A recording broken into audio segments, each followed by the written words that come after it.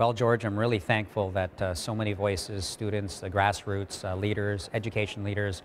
from coast to coast to coast have engaged with this panel. Now be mindful that we've had many reports in the past, including the Royal Commission on Aboriginal Peoples years ago, and right now we also have an important Senate report on education. George, I'm really hopeful that as a country that this is the moment that we grasp to smash the status quo.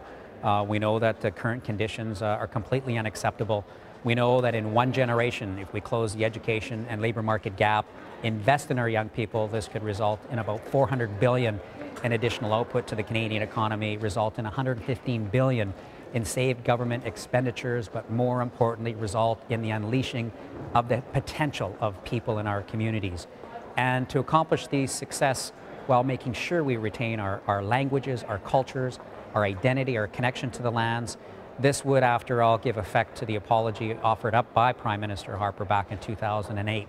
to the generation that attended the residential schools, which had the sole intent to take language and culture away. So I'm very hopeful that this is the moment that we'll grasp to make sure that future generations are well served and have support for stable, long-term funding supports for education and the infrastructure in their communities that they need.